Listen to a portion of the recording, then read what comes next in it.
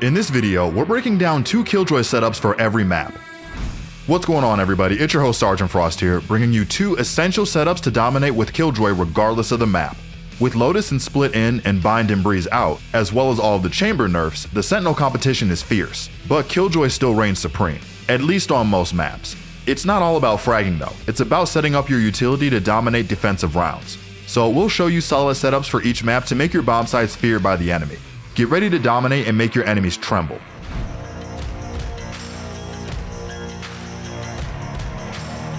Split was brought back into the competitive map pool without too many changes to its layout. This means that KillJoy's utility is still perfectly suited to delay, locate, and fry enemies trying to make progress.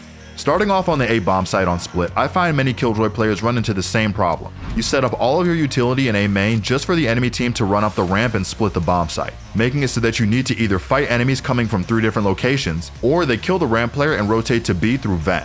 When I find teams are doing this, I first like to place my turret on this box in heaven where either myself or my teammate will be playing. This turret holds the top of the map and the vents push in case the enemy breaks through mid, giving your team an advantage contesting these angles. I then like to pair this with an alarm bot and nades at the entrance of A main. This defends against lurks if I'm not playing the backside, and the nade helps split the duelist from the rest of their team when they try and enter and prevent enemies from hiding in cubby. But if the enemy team isn't really taking ramp, I like to just place my turret here and peek off its contact somewhere backside, always changing my position along the way to avoid being pre-aimed by the enemy team. Over on the B bomb site, I prefer to hold up top B heaven instead of on bomb site itself. The reason for this is because I find controllers like Brimstone and Omen have more than enough utility to hold that choke by themselves. I place this turret facing outward to keep an eye on B main and male for enemy aggression. In heaven, I like to use these 2 nades since they cover all of male and they are difficult for the enemy to spot, comboed with this alarm bot that activates as soon as an enemy takes contact with my turret. I either play behind the box or on the ledge of rafters so I'm able to take favorable informed fights. This setup is deadly and has all of KillJoy's utility working in tandem, which only amplifies its effect. Moving on to Ascent, this map can be one of the most fun maps to play KillJoy on if you know what you're doing. On A, I like to place my turret high up on this box so that it can both hold A main and A door walkout. I love this turret because of how effective it is to swing off of the enemy's peeking A main. There are multiple positions I can play from, so it's extremely hard for the enemy team to guess where I will fight them from. After taking the fight A main, it's really hard to try to leave the bomb site as a defender. This is why I like to place my alarm bot and nades on switch. That way I can fight A main, retreat back site, and try to pick off 1 or 2 more enemies who are trying to make a mad dash for the door. If I can find 2 to 3 kills before going down, I'm extremely happy with this. With this A setup, you're committed to fighting until you are eventually eliminated, so make sure you make the most out of your life. A lot of KillJoy players love to set up to take the fight switch while they either sit stairs or CT. Setups that play for this can work in some situations, but I personally love setting up for backside if possible. Starting off with this microwave setup on lane or speedway, it's important that you place the alarm bot far down the lane since your first nade is placed inside of the boathouse. When the alarm bot is triggered, hit your front nade first, followed by the second placed closer to the bot. The sequence of events forces the enemy to walk out into the site where you have your turret placed on top of this box to take first contact with lane or stairs. And much like A site, playing back B gives you so much more room to be dynamic and weave in and out of fights, keeping you alive longer than if you were just fighting stairs and you got mollied off, then need to fight backside with your utility. And before we get to talking about Lotus, I quickly want to tell you about our website, ProGuides.com. If you're looking for the fastest way to improve, that being through coaching, exclusive guides, and pro boot camps, we've got you covered. For just $8 a month, you can get access to everything, and you'll be able to improve and rank up in no time. Check it out today. Lotus is one of the biggest and newest maps in Valorant, so learning how to cover all that ground can be challenging. Our first setup is for B and A site holding. I first place my turret in this corner of B site. Here it holds B main, B door, and broken door room for if the enemy tries to go A to B fast. Then after this turret, I like to break this door at the start of the round and slide my alarm bot here. This makes it so my teammates have an easier time watching and fighting A main. This way, 2 of the 3 entrances to the defender's side of the map are under my watch. You could also place nades here and here to help delay pushes and split the enemy if they are trying to advance on your position. And on C site, I love this turret so I can take this fight on the players walking up and around the mound. The ramp backside makes it so that you can change your elevation and in turn are harder to pre-aim and hit. I combine this with my alarm bot here coupled with some nades tucked around these corners to prevent them from being broken. C site is probably the strongest site on Lotus for KillJoy because of all the angles you can control the fight around and because of how close quarters it is. Haven is a weird map for KillJoy since there aren't too many places for her to be positioned to fight off her utility, so you either want to catch your enemy off guard or have your nades sectioning off the attackers well enough for you to isolate good gunfights. On A, I love using this turret on some rounds to get the jump on unsuspecting enemies trying to clear short using utility like fade dogs or raise boom bots. Since they assume this area of the map is clear, they most of the time confidently swing my turret, and when they try to break it, I easily trade it for a kill. In order to keep myself safe, I cover the ramp with nades and my alarm bot to buy me time to rotate to back site or rotate into CT before they can pinch me while fighting the short players.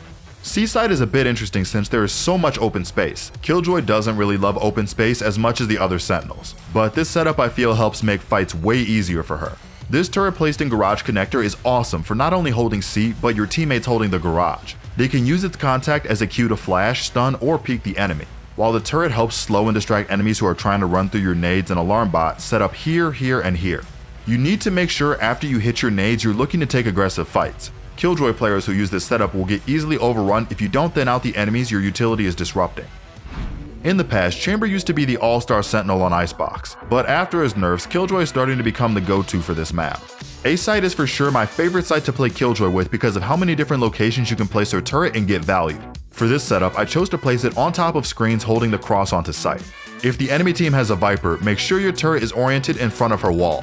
I love this turret because no matter where you're playing from on back site, you can always get the jump on the enemy.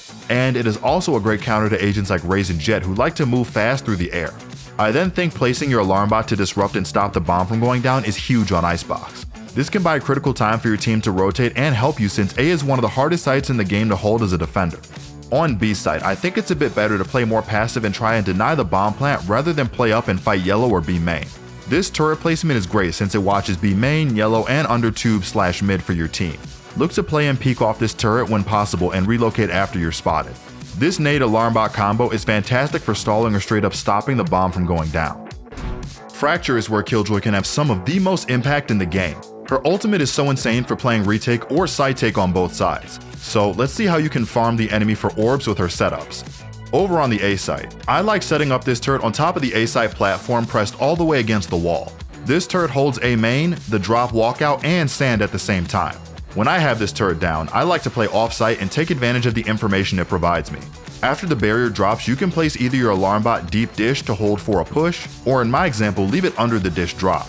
This way, if an enemy drops down from dish, the alarm bot catches them in the back. Pair this with a nano swarm and the turret slow when they try to run out, and you have the perfect trap setup for the player's drop. I really enjoy using this crossfire setup with my turret on the B site. It's super inconvenient for the enemy team to break this turret jumping into the site since they have so many angles to worry about. Most of the time you can catch enemies turned around trying to break it. Match this with an alarm bot arcade to keep you informed about your flank in this case. And even if an enemy is able to sneak in the tower, your turret still holds the tower entrances as a second early warning system for you. I also love to have nades set up on the ramp leading to the site so the enemy team is forced to make the decision to walk into you or give up on the push forward. The last map we need to cover for today is of course Pearl. Pearl is one of the most unique designs in the entire game since it's both long and short range. Because of this, I find KillJoy is more viable on A, but B works fine as well.